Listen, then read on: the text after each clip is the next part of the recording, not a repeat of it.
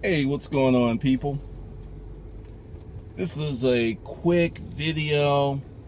Just gonna let you know some of my opinions on when you go to a garage sale and you get something really valuable, something super nice, really cheap.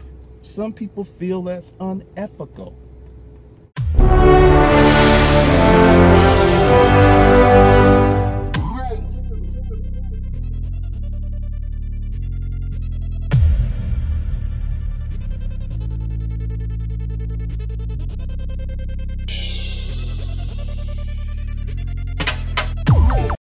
Let me share with you something that I did, and I was a complete dumbass when I did this years ago.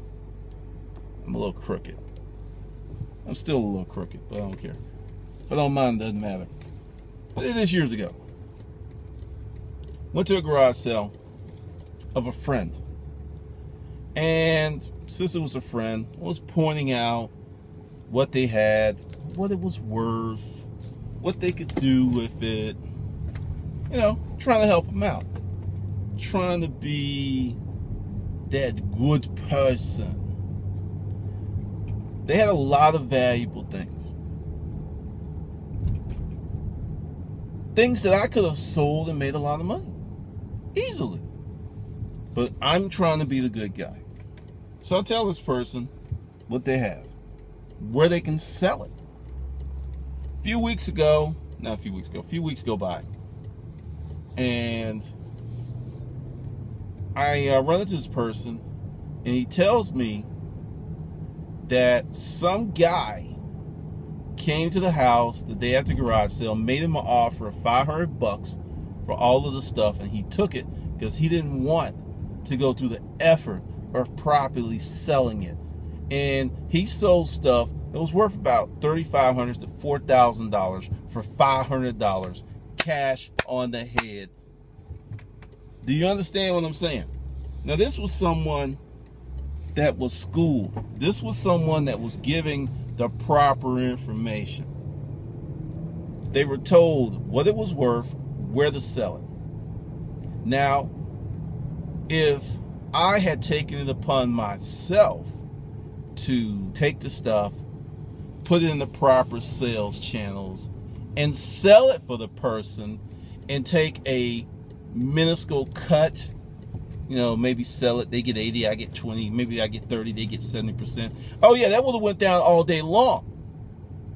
The reason that they have it and they don't know what the price is, they didn't do the research.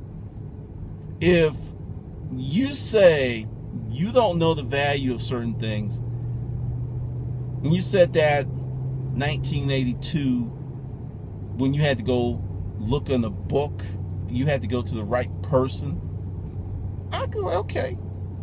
You say that anytime after 2000, you're full of crap. You can find the price of damn near anything online. And if you can't find the price, you can find someone who knows the price within a matter of mouse clicks. It's not that hard. What I'm telling you is, it's not unethical to take advantage, and yes, what you're doing, you're exploiting an opportunity for profit. That's exactly what you're doing. I'm not one to mince words. You haven't done anything wrong. You just was someone that did their research or was involved in business, and you know the price of certain items. I can walk into a garage sale and see stuff and know value immediately. It's because I've sold the stuff before. I've been through that. There are some people that feel that having knowledge that you earned, or as a Castle and Addicts is fond of saying, buying your education, that somehow it is unfair. It's not right. It is not something that good people do. And I laugh at this mindset because I don't see it as my responsibility to educate and make someone a profit on an item that they own, and for some reason They did not do their due diligence. You cannot say in 2013 you don't know the price of you. No, you chose not to investigate. And there are people just like it's unfair, it's unethical, they're taking advantages of people. My best video, how to find gold at a garage and estate sales. There's a lot of people that said that's wrong. You should go to the sale and say, hey, you got some gold? Well, this is the spot price and this is where you sell it. You have a nice day. I am not that person. I'm not. Never have been. Now, what would be unethical if I saw this person walking down the street and as they were walking, their chain fell off of their neck and then I picked it up. That would be unethical. That is thievery. And that actually happened. I saw that and I was like, excuse me, miss, your chain fell. Here you go. But I walk into a dynamic situation where they're selling stuff and I ask them what the price is and they give me a price and that price is 95% less than what they could get for it in the proper sales channel. That is not my problem. It's not my issue. It's not unfair. It's not trickery. It's not taking advantage of anybody. It's taking advantage of an opportunity because they had every opportunity to learn the value of that stuff. To give you an example with something that happened years ago. Went to a garage sale, spent about $500, a lot of nice stuff. And me being the person I am, I was like, hey, do you have anything else that you're willing to sell? And they were like, yes. It was toward the end of the sale, and the lady took me to the basement. Basement was full of grandmother's stuff. Right there, front and center, was a Duncan Fife table set with not 4 but 6 chairs in awesome condition. Awesome. And I walked in and I went, oh! And she didn't see that. So I played it cool. She showed me the stuff that she wanted to get rid of, which was also nice. And I said, what's your price for that? And are you selling the table? And her exact words was, oh yeah, $50, you can take that. Am I unethical? I asked her price.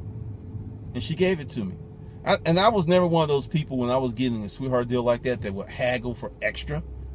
I was never that guy. I was already getting the deal. There was no reason to just take my thumb and dig it into the side of their neck for a few more shillings. So I came back, paid her the money. I threw the money at her. I'm not going to lie, I threw the money at her. And went back and got it. My partner couldn't believe it. It was just that nice. And she just wanted it wrong. You know, I think she made about $900 from me that day. She was happy. I gave her her price. And I sold that table set for $2,500. Other stuff, I mean, I made way more money than what I paid her. And that's the deal. As a hustler or someone, you have to. Because the fact that people are talking about this and it's taking advantage tells me a few things about a person who says these things. Number one, these people don't really have a lot of things in life. And when I say things, I'm not talking about money or things. I'm talking about experiences. Because when you have a lot of experiences, invariably in your life, you will come across this conundrum. You'll go through this and you'll have to talk to yourself and you'll have to deal with it. If every time you was like, it's unfair, it's unjust, it tells me that this person doesn't have a lot of experiences. Because as a business owner, I think radically differently than I did when I was an employee. Because the experiences of being a business owner dictates a different response to how I deal with the business world. If I continue to think like an employee in a business owner position, my business would be out of business very soon. Because an employee thinks about PTO, what time do I go get off, how soon can I get a raise. A business owner thinks about things such as equity and how to improve margins and how to improve market reach and how to improve market penetration. It's a totally different mindset, but that comes from experience. And every person that was an employee that became a successful business owner made that transition. They had to. So if you're thinking that going to a garage sale and getting something for a screaming deal is somehow unethical, I say to you, sir or ma'am or Fido the dog, that your experience tank is woefully deficient. Because if you had enough experiences, you wouldn't think like that. This isn't about tricking people, stealing their stuff. This is saying, hey, how much do you want for that? And they give you a price that makes you giggle on the inside because you know you can get 10 times that. It's the way it is. And like I said, a lot of people think there's something wrong with that. And the fact that we keep having this argument, and it goes back to, am I my brother's keeper? In times of crisis, I would say, yeah. If, you know, we were all pinned down by Al-Qaeda and we had to like band together to get out of that situation. But in a normal, non-wartime, non-urgent, extant emergency circumstance, I don't know. Because going back to my example, I've done that more than once. I've helped out people with this stuff. And even with the proper knowledge, they still sold it cheap because they didn't want to deal with the hassle of selling it in the proper marketplaces. This is common. This is common.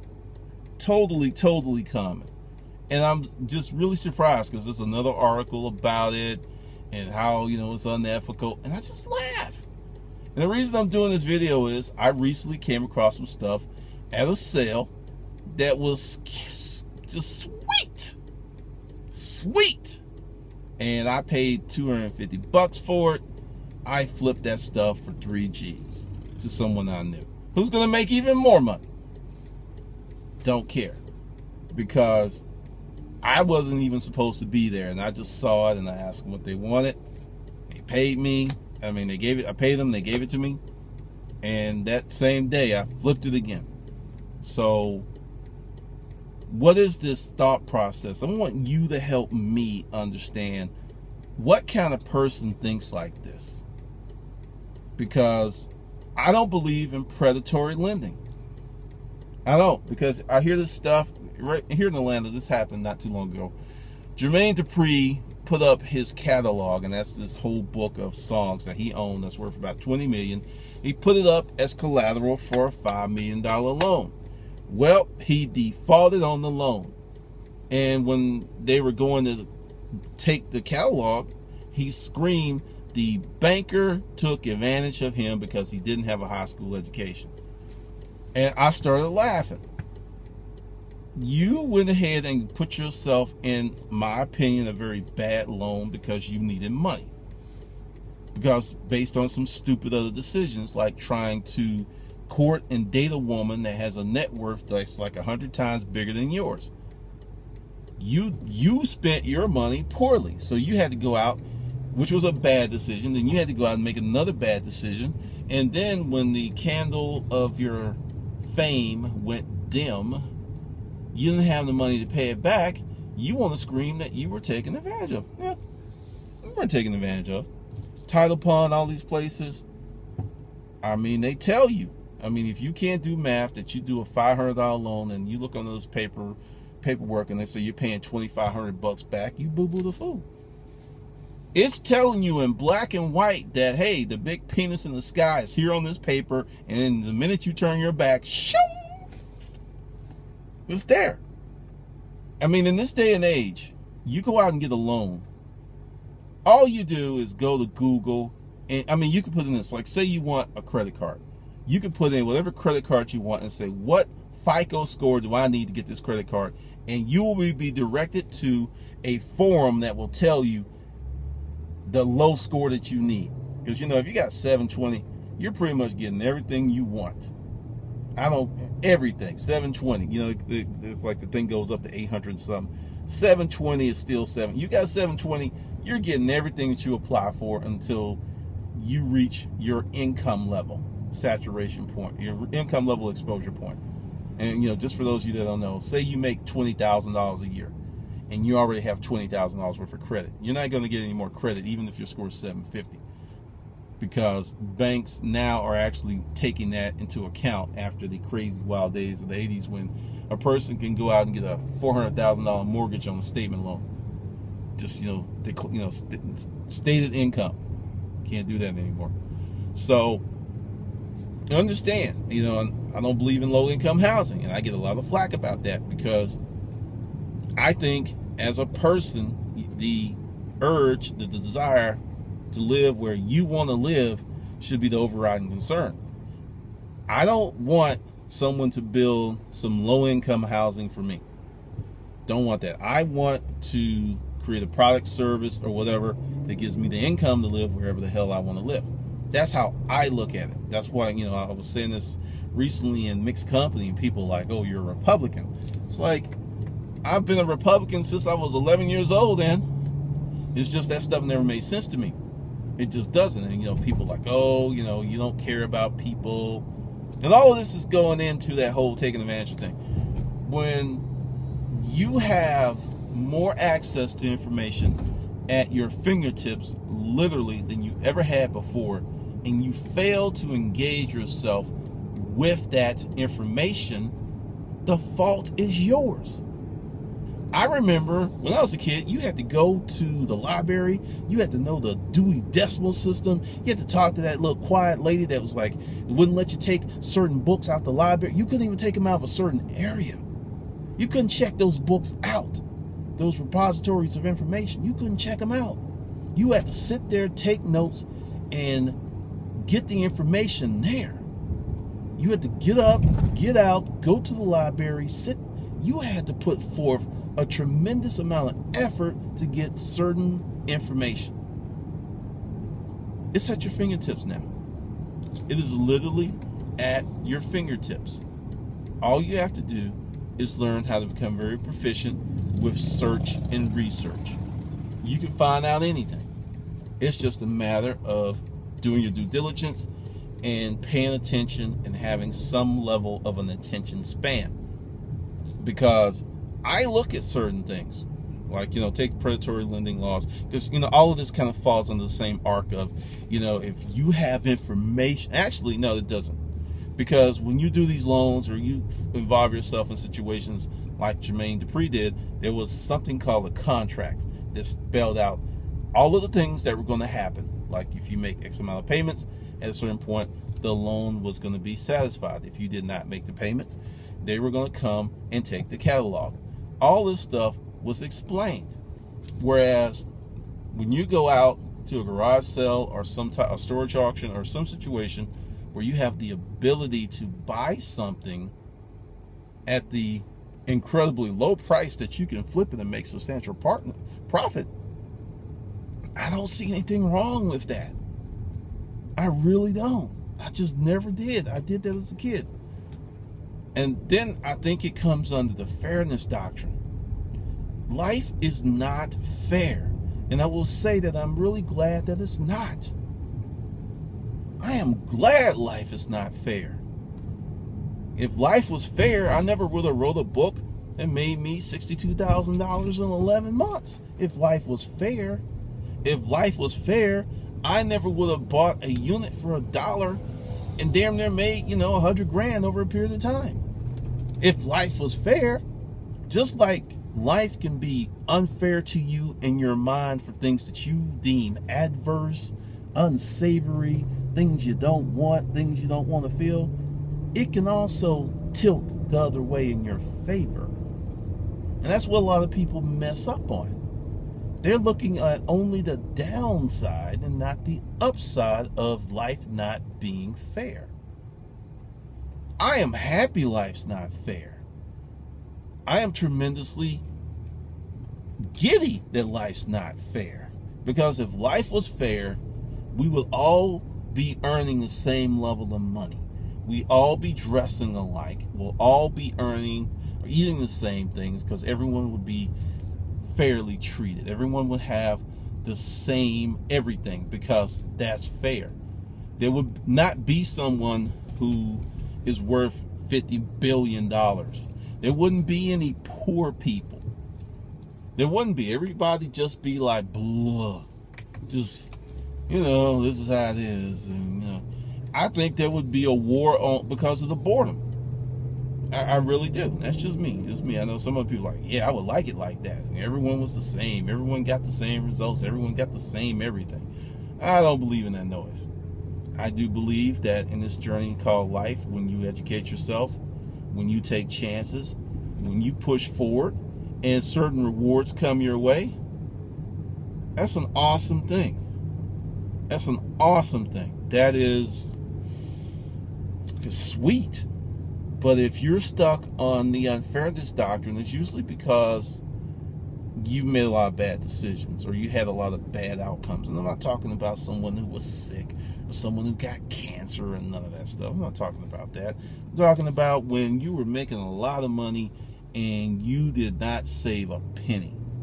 I'm talking about when life was good, you didn't prepare for rainy days. I'm talking about that stuff. That's what I'm talking about.